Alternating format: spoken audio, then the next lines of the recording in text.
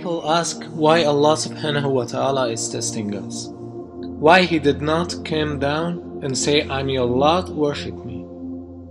Why didn't He make all the people Muslim? And why Allah subhanahu wa ta'ala has given us the nafs by which we commit sins and then we go to hell. If Almighty God wanted, He could have made everyone as Muslims. Quran says in many places. That means He could have made everyone believe in Almighty God. But the Quran says in Surah Mulk, chapter number 67, verse number 2, Allazi khalaqal mauta wal hayata. It's Almighty God has created death and life to test which of you is good in deeds. It's like you telling me that we have gone to school.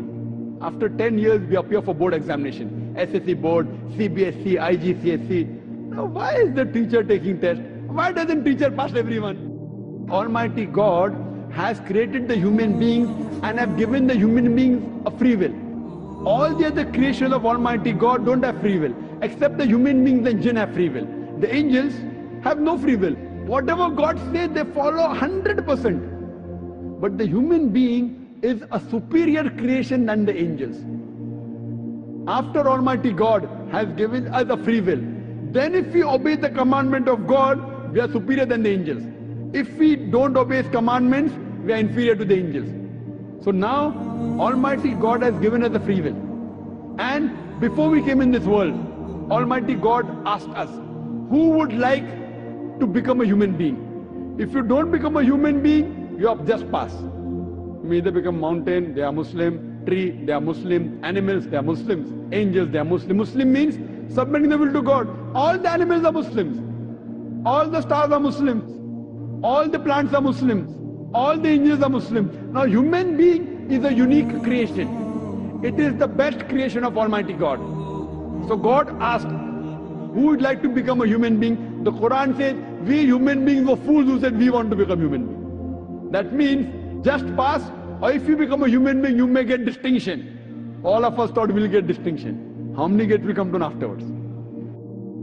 So it was our own choice to be tested by Allah subhanahu wa ta'ala. And the amazing point is that even Allah subhanahu wa ta'ala has taken an oath from our souls before bringing us in this world. He asked us, am I not your Lord? In answer we all said, yes, we bear witness that you are our Lord. As it is mentioned in Surah Al-A'raf, verse 172. And if we do not remember these things, it's because we are now undergoing the test, and during the test we are not allowed to cheat. So He sent us to this world and removed this evidence from our minds. But instead He gave us the guidance through divine messages and gave us the intellect by which we are able to know Him and then worship Him. So we have been given the free will.